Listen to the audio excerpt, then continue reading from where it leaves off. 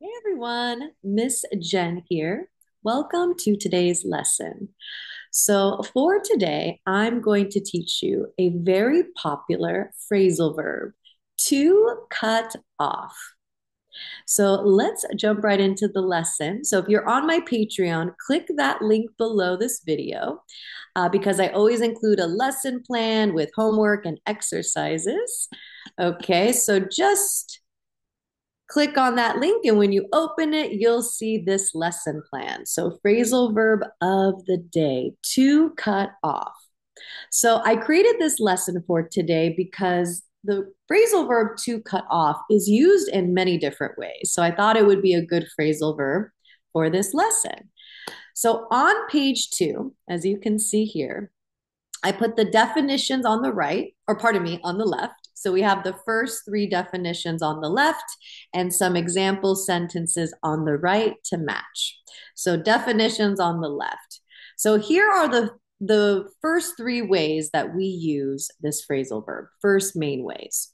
So definition number one, when we say cut off, we use it with making food or cooking. So for example, whenever you're removing something like food, using a sharp tool like a knife, we say cut off. So, for example, like you see on my right, example number one, can you cut off a slice of bread, please?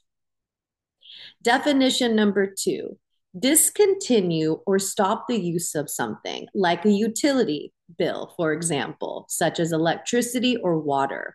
So if you don't pay your water bill, the water company will cut you off.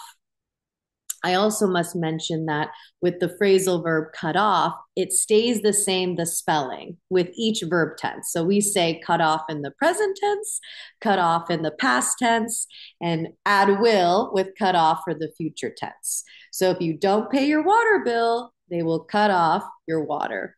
Okay. Now, just like you see with my example number two, due to the unpaid bill status, we have to cut off your water utility. Now, definition number three, prevent someone from having access to something. So, an example would be with a credit card. If you don't pay your credit card, they will cut you off. So, example number three, you are cut off from using this credit card. Now, as I always say, I recommend that you create your own sentences on your own to match each different definition, and that will really help you remember how to use these new words and phrases you're learning. Because if you don't use it, you lose it, as I always say. All right, so let's go to the next page, meaning continued. Now we have three more definitions here on the left, on my left, and the examples on the right. So, number four, to interrupt someone while they are speaking. So, I'm saying they because it's either he or she or non binary. So, to interrupt someone while they are speaking. So, if you look on the right, my example for this would be number four. I'm sorry, I didn't mean to cut you off. What were you saying? So we say that a lot in English. It's a very casual way to politely apologize for interrupting someone. If you are in a formal setting, like a business or academic setting, I recommend you use the verb interrupt. I'm sorry, I didn't mean to interrupt you. But with cutoff, you can use this with friends or more informal or casual conversation. So we use cut off with friends, or even if you're on the phone, oh gosh, I'm so sorry, I didn't mean to cut you off. What were you saying? So we use it a lot with the definition number four, like this. Definition number five, to disinherit someone from your family's wealth or property, to reject or disown someone. So, to kind of talk about this in a deeper way, for example, if someone in your family maybe did something bad, your family might cut them off, meaning that they don't have access to the wealth.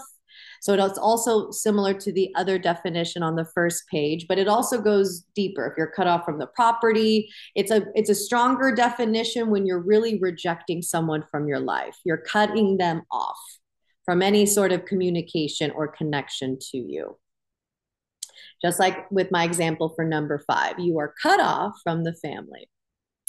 Now, definition number 6. I don't know if they use this phrasal verb in other English speaking countries, but we definitely use it here in America. So when you're driving, if someone drives past you and goes in front of you, but goes in front of you quickly where it's unsafe and it makes you stop or hit your brakes, we use the phrasal verb cut off. So, for example, I live in Southern California. So, in Los Angeles, LA, people are always cutting you off because everyone's in a rush. So, we use this phrasal verb all the time, especially if you get into a car accident, God forbid, and you're discussing the accident, the details about what happened. If you have to speak English, for example, if you're in a different country, especially America, they will expect you to use that phrasal verb if that happened, right? And you accidentally bumped into them. So we use it definitely a lot, especially with cars. So, number 6, in America, we use this phrase when someone is driving aggressively and overtakes the lane. So they go right in front of you quickly. And it's definitely used a lot in America. Now, my example here, number 6 on the right, did you see that? That car just cut me off. And another English tip I need to mention is that whenever, as you can see here, like me, a pronoun, whenever there's a noun or pronoun involved, right, you have to put it in the middle. Okay. Like even with number 4, I didn't mean to cut you off. Okay. So if there's a subject, that pronoun, for example, like me or you, has to go in the middle, like some phrasal verbs. All right. So let me know in the comments below if you have any questions, but let's continue to practice together. So I recommend to either practice speaking with a friend, with us here on Patreon. You can leave your answers in the comments below and we can interact that way. But you also can practice writing, okay? As long as you're practicing these words that you're learning, whether it's with speaking or writing, that's going to help you out tremendously. So, question number 1 on this page: have you ever cut someone off while driving?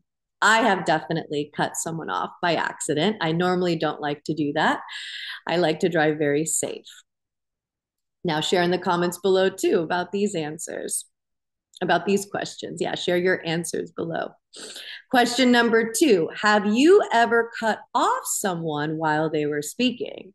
Yes, I think we're all guilty of that. We probably do that quite a bit, cut people off by accident while they are speaking. So, especially in America, it's very good to apologize for that. We do consider it rude if you interrupt someone a lot while they are speaking. All right, now on this next page, question 1, how could you use this phrasal verb in a sentence? So try thinking about your life. It's really good to create sentences that relate to your own life and think, how can I use this phrasal verb in a sentence? How can I use this phrasal verb in a way that relates to my life? Now, for example, with the phrasal verb cut off, I use this phrasal verb a lot with food. Whenever I am eating fruit, sometimes I need to cut off a piece of fruit and give it to a friend. Question number 2, do you know anyone that was cut off from their family? I do actually. I do know some people that were cut off from their family because of bad choices that they made. So you can cut off communication, you can cut off any sort of connection with someone else. We use this phrasal verb and we use it in a very strong way.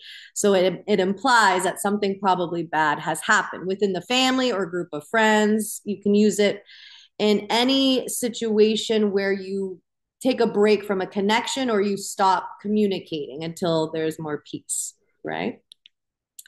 So, as I always say, share your answers in the comments below to these questions. And that's really a great way to work together in groups and with each other in this little community that we're creating, because it really helps to learn from each other. It really helps strengthen your English speaking skills. So, I will see you next time. Take care. Bye.